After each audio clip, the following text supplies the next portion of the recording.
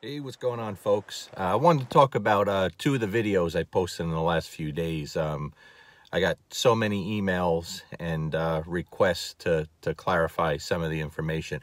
The two videos were short videos with Luca and Mango, my two Malinois, Luca being the old one, Mango being the baby, you know, coming for the bite sleeve. And I'll tell you why I did that. I explain a little bit in the videos, but let's go a little deeper into the questions that so many of you had.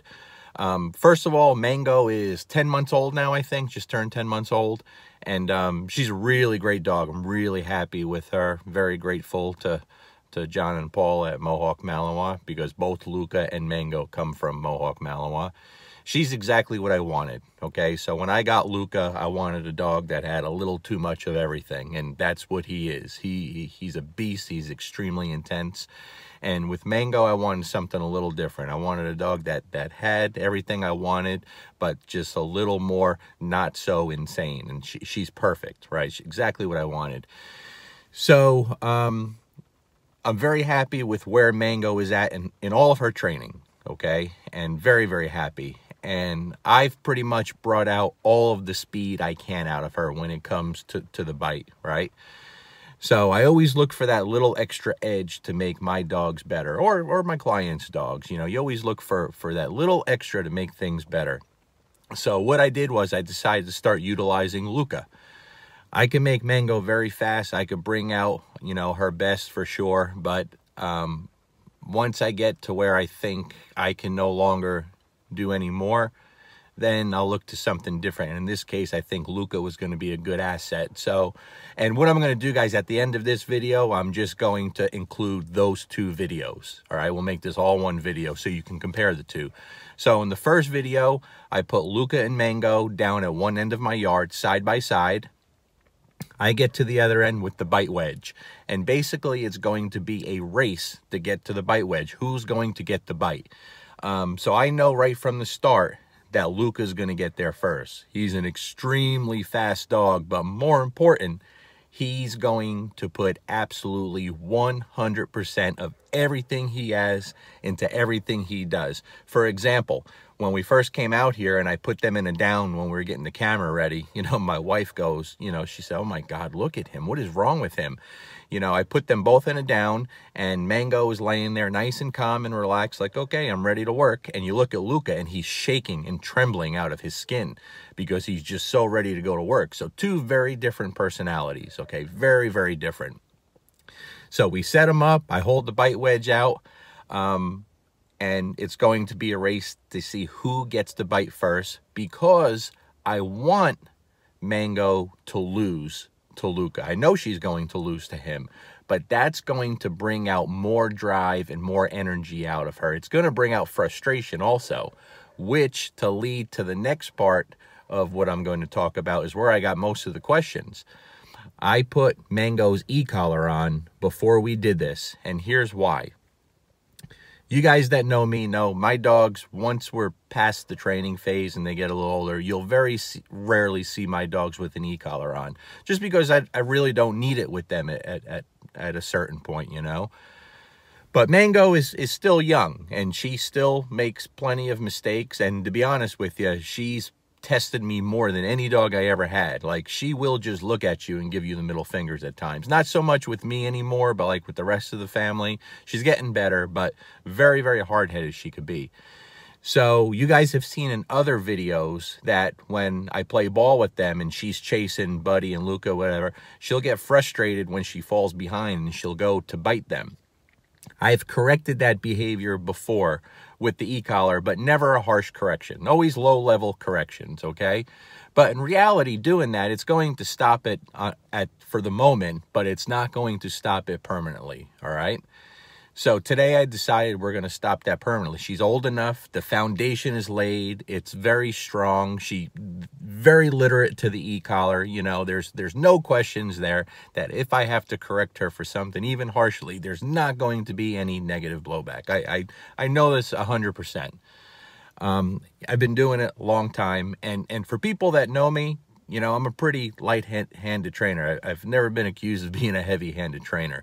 You know, you have people that criticize me because they say I'm a food trainer. And then you have people that criticize me because they say I'm an e-collar trader. So that's good. That's good when you get it from both sides. That means I'm somewhere in the middle, right? So I set them up. She's got her e-collar on. I know what she's going to do once she loses. So I give them the command, the bite command. They come real fast, and Mango did good. She hung with Luca pretty good, but of course Luca got to the sleeve, and as he runs away with the sleeve, she follows, and then, if I remember correctly, she might have backed off for a second, then went back in, and she went to lay a bite on Luca out of frustration. At that moment, I corrected her, and I corrected her harshly, because at this time, I'm going to stop this behavior permanently, all right? Now, when I say harshly, I use the mini educator on all dogs I train, including my own. I had the e-collar set on a 40 out of 100, okay? So a 40 to a lot of dogs isn't harsh, okay? But I understand my dogs, and that's what's important, guys. You have to know the dog you're working with. I knew a 40 would be plenty for Mango. I've never had to correct Luca harshly, ever, for anything. I've never had to correct Bruno harshly. You know, it's just something I don't have to do.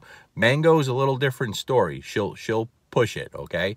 So today was the day I end that behavior. So when she went in for the bite, I corrected her harshly on a 40. Again, not very harsh, but it is to her. She let out a little yelp and went away from him, right? Not head down in the dumps, no negative blowback, none of that. She just, you know, just walked away and she was fine. It's very, very important that people see what she looked like after the correction. Now, with that being said, you know, I didn't crank the e-collar up to 100 and then hold the button down for a long time and punish the dog that way. No, it was a split second, a little tap, bloop, that's it. At a level 40, made it very clear to her, don't do that anymore. I don't like it. And that was it. It was over. And I think I explained in the video what I just did and why. Okay? But I had so many emails about that. Nothing negative, but I'm sure they're out there. I'm sure, you know, people talk in these groups all the time. They like to discuss other people's work. You know, people that don't do anything, that don't show work. Excuse me. But I had so many emails and questions, and the biggest question, guys, everybody always wants to know, well, what number did you have it on? That's just not important, you know? It's the number that works. But in that case, to answer the question, she was on a number 40, which, if you check it on yourself, it's not that high, right? So, the whole purpose of that video, there were two reasons I wanted to do that. For one, to build Mango's speed and determination more, and also to stop a behavior that I cannot allow. So anyone who has a problem with that doesn't have a problem with Luca being bit, and that's unacceptable to me. I'm always going to step in and handle that so my dogs don't have to, okay? Because if I allow her to bite Luca, then the next time that may be a person or a child or another dog, and then things can get really ugly. So something like that, you have to stop that behavior immediately, okay? I let it slide a little bit with low-level corrections when she was younger, but now she's ready to understand unacceptable, okay? And I'm very conservative with that, and that's why I wait. A lot of people would have lit her up at a much worse level when she was very young. I wait. Like I said, I'm very conservative with that. So now, the very next day, we do the same exact exercise, the same exact thing. Nothing is different, except I did believe that she was going to be just a little faster than the day before, and I don't have her e-collar on her, because I wanted to show people that when you prepare the dog properly, you train the dog properly, when the foundation is strong and it's laid and the e-collar work is proper and correct, you could do absolutely amazing things. So we do the same exact exercise, no e-collar. I had a little ball on a rope in my pocket hidden. She didn't know I have it. We do the exercise. I release them to the bite, and wow. I mean, Luca got it first, but this time Mango was right there. I mean, she just, you know, I snapped a a still picture out of the video and you see her full extension flying through the air and just miss getting to it first. As a matter of fact, she was so close that I will no longer do that with those two, because what's going to happen is eventually they're going to hit that sleeve, that wedge at the same time, and someone's going to get hurt. It's bad enough this time she rolled over several times because she threw everything into it. That's where the motivation comes to play. That's what I do. You know, one of the things I do to bring out the best in my dogs, and that's what I'm always trying to do, right? Again, no e-collar on, and we watched her reaction afterwards. What did she do? Nothing. She didn't go to bite him. She didn't do anything, because she learned yesterday, I don't like that behavior. It's unacceptable. She knew she didn't have an e-collar on, and that goes back to another thing I want to talk about. People fail when the dog doesn't have the e-collar on. And in my opinion, if you have to have tools on your dog for compliance, then the dog's not trained. In my opinion, it just is. And that's why you rarely see any tools on my dogs unless I'm demonstrating something in the video, okay? So her response was perfect. It was beautiful. And she won't do that anymore. She learned. You know, it took a split second with the best tool available in dog training to fix that permanently. Luke is very grateful also, right?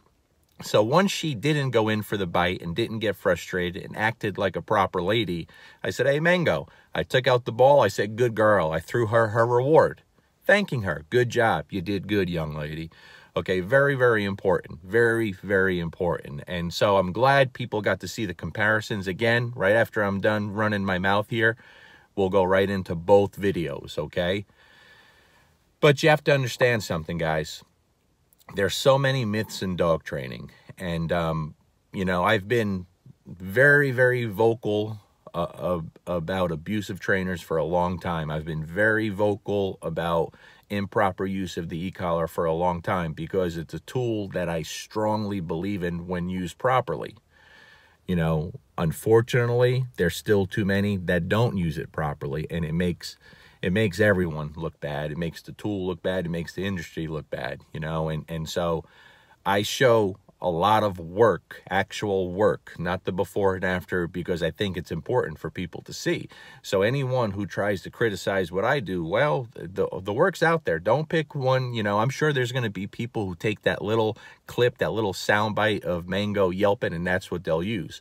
But hey, you have to, you know, go ahead and show all 400 and something videos of everything put together. You don't have a leg to stand on, okay? The welfare of the animal always comes first to me, always. It just always does. But for the purely positive people and the, you know, force-free people that are so against these tools, there is no other tool on the planet that could have done what I did with Mango in that situation. Now, with that being said, if I didn't have the e-collar on her the first day, could I have stopped her from biting Luca? Absolutely, 100%. When she went in for the bite, I could have said no or leave it, and she would have stopped in her tracks. 100%, I guarantee it. The problem is it stops it at that moment. It doesn't stop it permanently. There has to be some form of punishment there that makes that behavior unacceptable, okay? Yes, I could have stopped it at that moment immediately, and eventually it would stop. You know, she would stop doing it after enough repetitions. But guys, it's not right to do that to the other dog. And there is no other way other than the e-collar, the proper use of the e-collar, and the proper use of punishment. Okay, when I say the proper use of punishment, because we still see way too much abusive training, you know, and a lot of people, I think it's not done out of, they're not bad people, bad trainers, a lot of them, some are, but a lot of them just don't know any other way, and they follow people that preach punishment over everything, and it's just, listen, there's people that wrote me about this thing and they were shocked that I punished the dog because they thought I didn't use punishment. That's insane. The whole thing is, it's not the biggest part of my training program. I use very little punishment in my training program, not because I'm against punishment. It's just that the better you get at training a dog, the less punishment you're using. And that's just a fact, you know. But besides the leash, the e-collar is the greatest tool ever made in dog training. And when used properly and humanely, you could do things that you can't do in any other way. No matter what anyone tries to convince you of, it's absolutely impossible. And it's a tool that can help keep dogs in the home. Otherwise, that would be put down. It's that simple. You guys saw what it did with Mango before and after. You saw her attitude, you saw her demeanor, you saw her tail still straight up, as confident as could be. There was absolutely no negative blowback. You understand what I'm saying? Very important. The proper use of the e-collar combined with proper punishment, it's a very, very powerful tool. Very, very powerful tool, okay? And so I hope that answers some of the questions. And listen, you saw how fast that little girl came in the second day. That's in one day, second try. And so, you know, it's my job to always bring out the best in any dog I'm working with, whether it's my own or my clients. And that's what I strive to do. And I'm not perfect, you know, but I hope that I'm a little better every day at doing so. And the reason I put out so much stuff like this, you know, some may like it, some may not, but I do my best to just share what I know. That's it. And I don't know everything, you know, but I'm hoping I save people a lot of time and the mistakes I've made over the years. I don't want everyone else to make. You understand what I'm saying? So now I'll go right in. I know this is long, sorry. If you have more specific questions, you could ask them right here in the comment section. I'm going to attach both videos. The one we did day 1 where I corrected her, the one we did day 2 where I didn't have to correct her and she didn't have any tools on, all right? So I hope this helps. Thanks again for all the support. And if you have questions, post them right here in the comment section, all right, guys? Peace.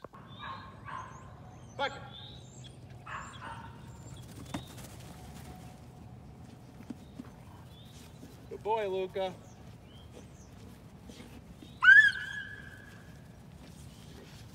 Okay, guys, check it out. Good boy, Luca.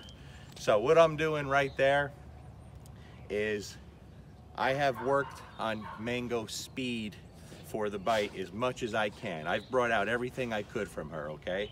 So now it's time to bring in my best student, Luca, who does everything full force. And now, if she's going to get the bite, she's going to have to compete with him. I'm gonna start using Luca with a lot of things. She's going to have to up her game, all right? The other thing I did is right now Mango has her e-collar on because I knew she was gonna give me another opportunity to fix a problem there, and that is that I knew Luca would get it, although she was a lot closer than I thought. She hung with him, but I knew out of frustration she would chase him and go for the bite. I have to let her know that is unacceptable. So I corrected that behavior immediately, and I corrected it harshly. For one, she has to know that she cannot do that. And for two, Luca has to know that I will take care of it. He does not have to worry about that. That's part of the reason why my dogs will never get into a fight. I handle those situations. But I gotta say, the little lady came in a lot faster than I thought. She was neck and neck with him. Hey, Mango, get out of there. Very, very close. She did good. So now she's going to learn very quickly, even though she does come fast for the bite, if she's going to ever get to bite the thing she likes to bite, she's going to have to really bring it, and you're going to watch that speed go through the roof. I don't think it'll be long before she starts beating Luca to it. Peace.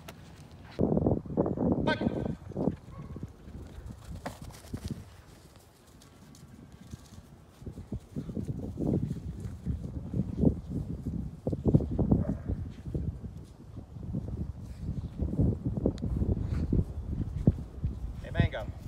Good girl, Mama. Good job. Good girl, Mango. Good job, Luca. Good job. Okay, guys. I know it's windy, so I'll stand close here. So I just wanted to demonstrate. You guys saw me do this yesterday, right? I did it for a couple of reasons. I talked about it. You guys watched it. Yesterday, when Mango went in for the bite, I corrected her harshly with the e-collar. She has to know she can't do that. So today I wanted to show you guys there's no e-collar. Her reaction was very different.